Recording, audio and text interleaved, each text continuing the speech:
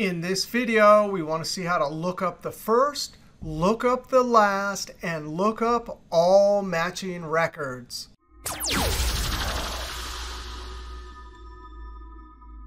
Now we have a lookup table where we're entering product prices by date. So as we get the latest price, we add them to the bottom. Now we want to see three different lookup formulas. The first is to look up the first. If we were looking up quad, we'd look up and get this 43 because it's the first quad. That would be like if we're looking up a historical price. Here we want to look up the last. We want to find this quad and get the latest price. And here we want to look up and return all quad records. Well, when you have duplicates in a lookup table and you want to look up the first, you have to use exact match. Now, we're first going to see how to do all three of these formulas in Microsoft 365. Then we'll go see how to do it in any version of Excel over on the old school sheet. Now, to look up the first item when there's duplicates, we'll use XLOOKUP. The lookup value is quad, comma, lookup array. That's where we're going to try and get a match, comma, return array. This is the column with the items we want to return. Now, because XLOOKUP does exact match by default, we don't have to put in any of the other arguments. So that's our formula for looking up the first when there are duplicates. And sure enough, it got 43. To look up the last, we do almost exactly the same formula. There's the lookup value. We're going to get a match there, comma, return the price. And now, comma, if you want something in the formula to appear in the cell when the item you're looking up is not available, you put something there, comma. The default is exact match, so we don't need to put anything in this argument, comma. It's the last argument. Search mode, the default is search first to last.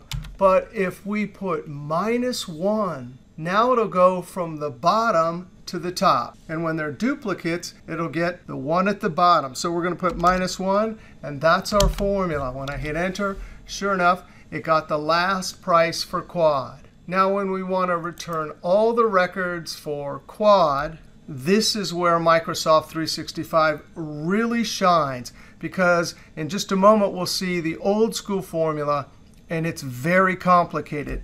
But here, we just use the filter function. Now, I want to return all the records for whatever product I'm looking up. So in the top left corner of the table, I'm going to click to put the table name in. That's the array, comma. And we want to include only the products that are equal to quad. And that's it. That's the most amazing lookup formula that we have in Microsoft 365 Excel, because it means we can look up one value and get multiple matches and return them all. So when I hit Enter, sure enough, there's all the quad prices. If I change this to Carlota, there's the first price for Carlota, the last price, and all the records. All right, let's see how to do these formulas in any version of Excel. We're going to go over to the sheet Old School. Now, when you're looking up the first item and you have duplicates, if you're using exact match, then every lookup function in Excel will get the first item. So we can simply use VLOOKUP. There's our lookup value, comma, the table, product, and then price, comma, column index, 1, 2. The price is in the second column, so I type a 2, comma, and we want exact match, so you can put false or 0. And that's our formula. When I hit Enter, it's going to get the first price for Carlota.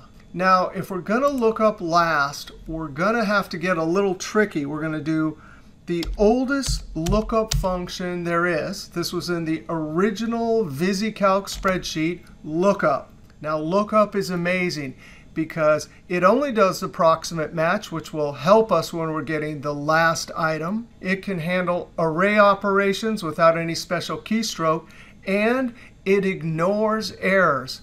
Now, for lookup value, we're going to give it 2, yes, the number 2, comma. The lookup vector, we're going to type a 1, and then we're going to divide.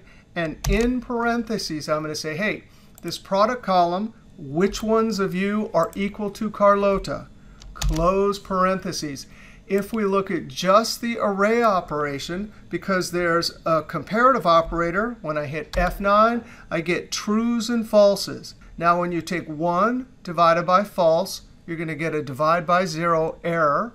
1 divided by true will give us 1. Control Z. Now, if I highlight the entire thing, including the 1 divided by, and F9, there I get errors and 1s. Now, Lookup will ignore the errors. It will handle the array operation we did perfectly. And because we're doing approximate match, when you put a lookup value that is bigger than anything in the array or range, it'll always get the last one. Control Z. Now, those two arguments together determine the position, comma, and then result vector. Well, we're trying to get price. Close parentheses, and that's the formula to look up the last price. Now, we're not going to do this formula here to look up all the matching records. Oh, that's a crazy formula. But here's the thing. Before we had filter, we did this all the time, and we didn't know any better. We didn't know there was such a thing as filter, so we did it, and it was cool. But now we have filter. Oh, so much easier. Now, if you want to see how to do that formula, I have a video here. Also, if this table is going to be sorted in some other way besides chronological, then you need to check out this video. All right, we'll see you next video.